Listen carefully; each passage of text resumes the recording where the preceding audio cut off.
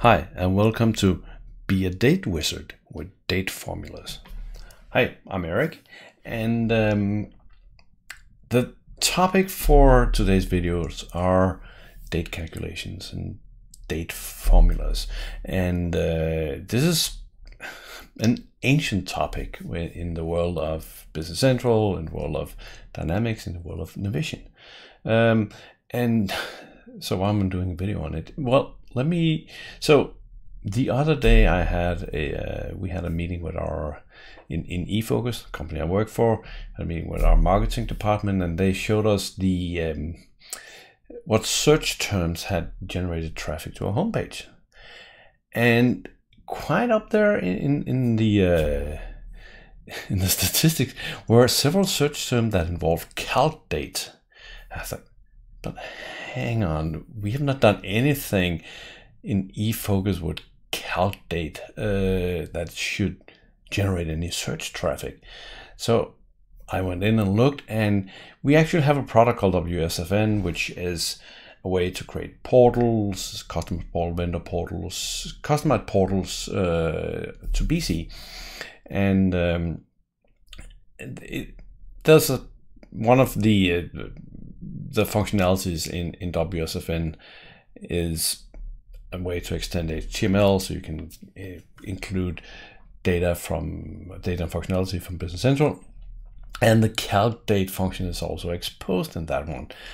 And apparently that was enough to generate traffic. So I think the internet needs more information on calc date, on date formulas. So this is it. So if you're already a wizard in date formulas, this is not the video for you. Otherwise, let's take a look at this. And just to spice it up a bit, here is the BC Script Scratchpad. If you don't know what BC Script is, you should have become a subscriber and seen the video on the fact that I'm working on building an AL compiler in AL. So I thought, since this is just kind of a workbench scenario where I want to try out some different things with calculating on dates, I might as well do it in BC Script. So let's talk first about, if let's say that I do today. Everybody knows the function today. I evaluate that and I get today's date. It's Sunday, January 10th. So here in British Columbia, and it's raining, so I'm recording videos instead of being out skiing. So that's pretty easy. So, and the date type in Business Central is actually an integer behind the scenes. So if I do calc date, or sorry, I don't calc date yet. I misspoke. If I do today plus 1, I get tomorrow. If I do today, plus 7, I get next Sunday. You get the drift here. Today minus 7 will get me last Sunday, and minus 365 will get me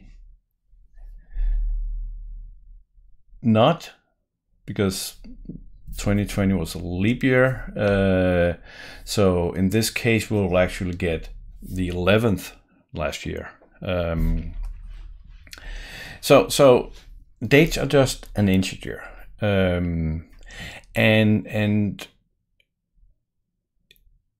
dates are a very important part of an accounting system. So let's say that I go to, let's actually do something else to begin with. So let's create a small program here. Well, let's do record customer ledger entry, create a variable of that. Then we create a function where we do, what do we do? We do set filter on posting date. And we just set, we set a string, and then let's do message c.getFilter from posting date. That's a program right there. So if we try the same thing here, we say today, let's run this program. Slightly different formatting in the result window, but you can see that we're getting today. But in this case, this is so that there's a slight difference here, because we can do the same thing here and say today plus 7D. That will get us today plus 7D. So now we're in the setting a filter with a formula.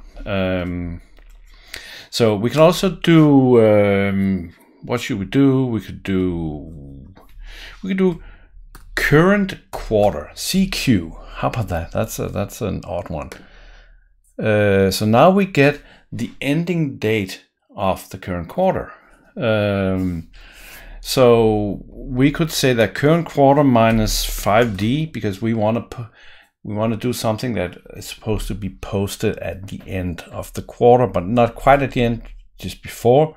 So then we get a few days before, always the current quarter. So that takes from whatever where we are today. We can also get ranges out of this thing. So there are keywords like week. So now we get a date range, and the concept by default here is that a date starts on a Monday and ends on a Sunday.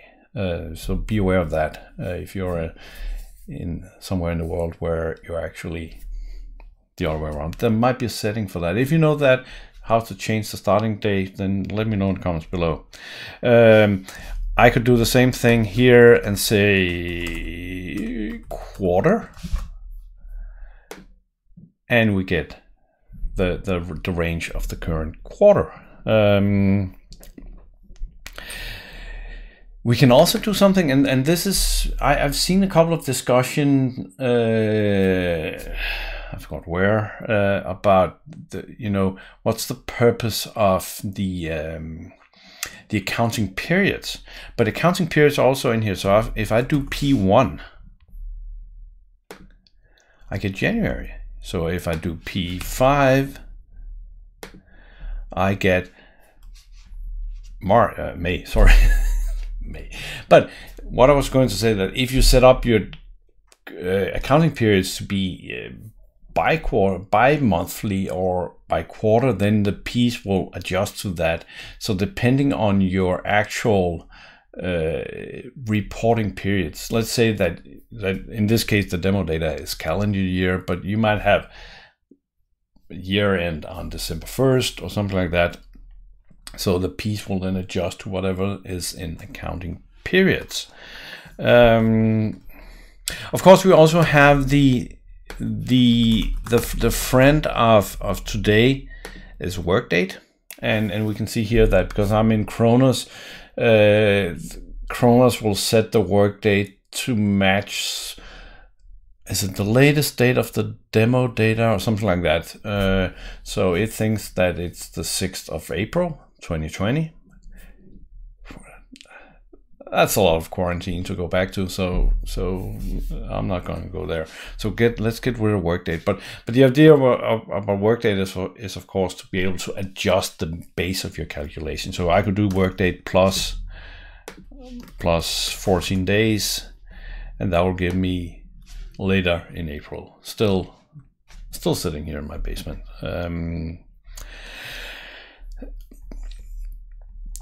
So in this case, we're setting a filter, and the base of this is that we have some functions that are date formulas and some functions that are filter date helper thingy.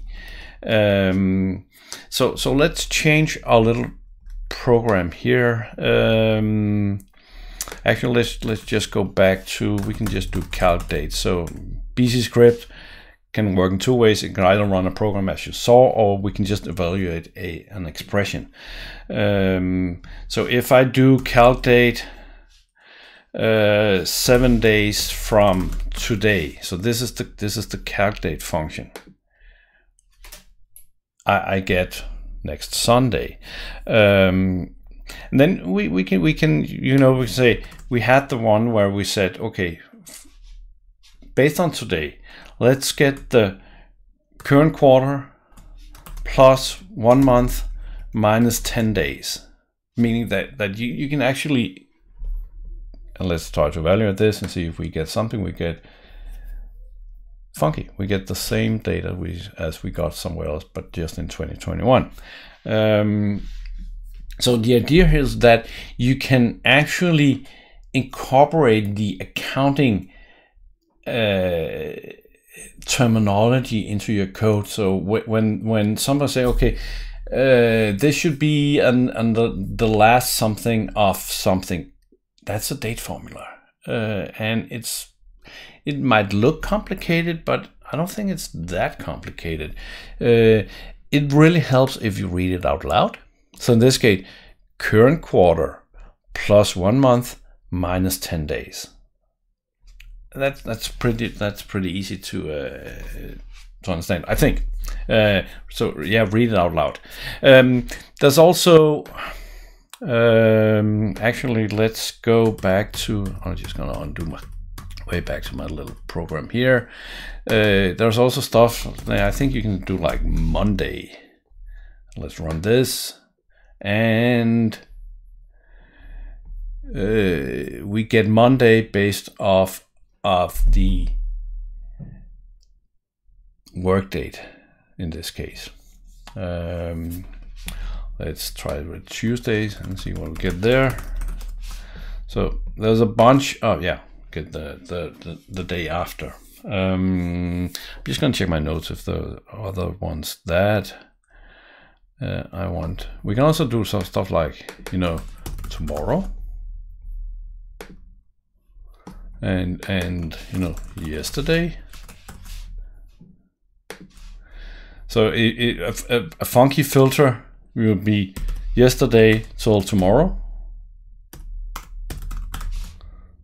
It's kind of a